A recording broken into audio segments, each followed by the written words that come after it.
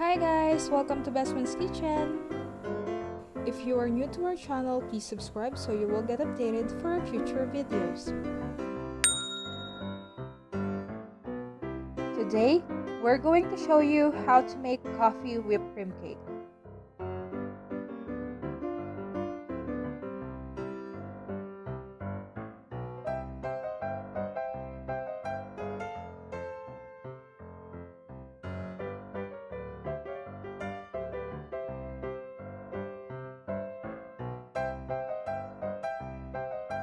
So, eto nga pala yung mga ingredients for this recipe.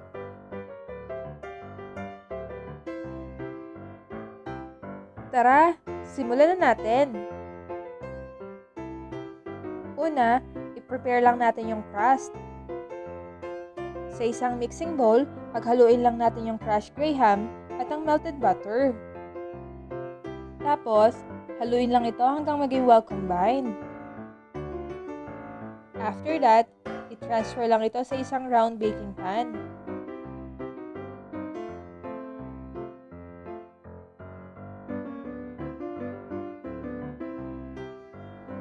I-press nyo lang pababa yung mixture para maging intact ang crust natin sa pan. After that, i-set aside muna.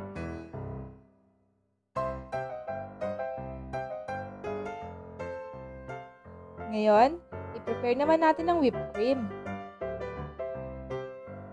Sa isang mixing bowl, isali lang ang 2 packs ng all-purpose cream. I-mix lang ito gamit ng isang hand mixer hanggang maging stiff peak.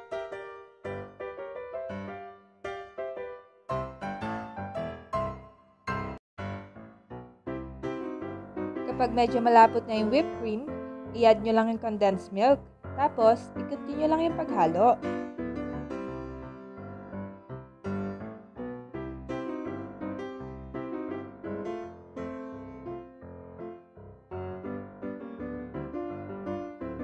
Ayan, okay na yung whipped cream natin.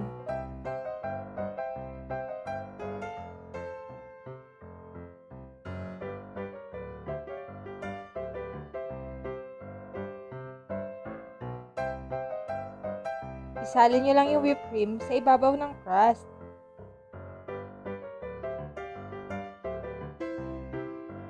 Pagkatapos, itap nyo lang ito gently para maging pantay ang pagkakadistribute ng cream natin. After that, i-cover nyo lang ito ng aluminum foil at i-place sa freezer for 1 hour.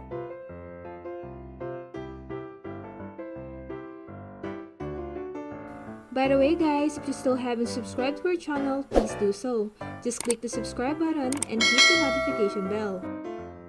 Ngayon, i-prepare na muna natin yung coffee froth. Sa isang mixing bowl, mag-combine lang tayo ng 3 tablespoon ng instant coffee, 3 tablespoon ng sugar, at ng 3 tablespoon ng water.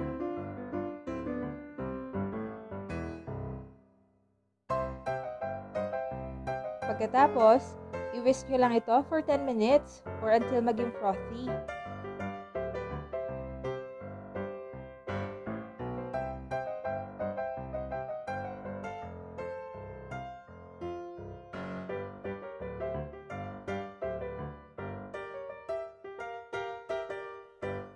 Ngayon, ready na yung coffee cream natin.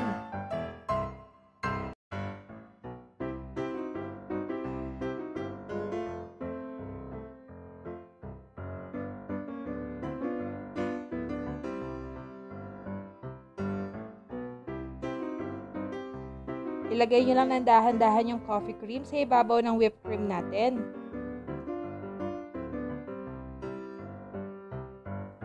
I-spread out nyo lang yung coffee cream at i-make sure na pantay ang pagkakadistribute nito sa pan.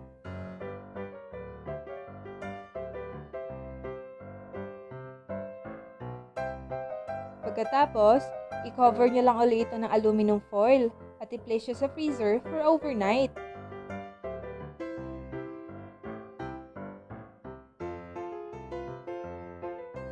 After overnight being on the fridge, ready na yung coffee whipped cream cake natin.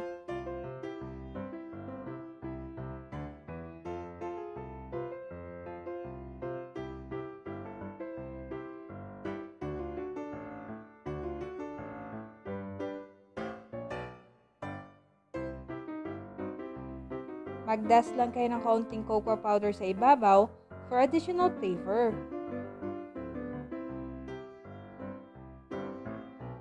We hope that you enjoyed this video and please give us a thumbs up.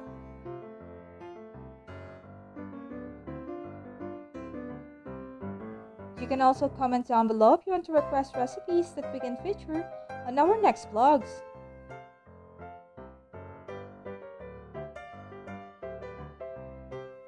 Thank you so much for watching!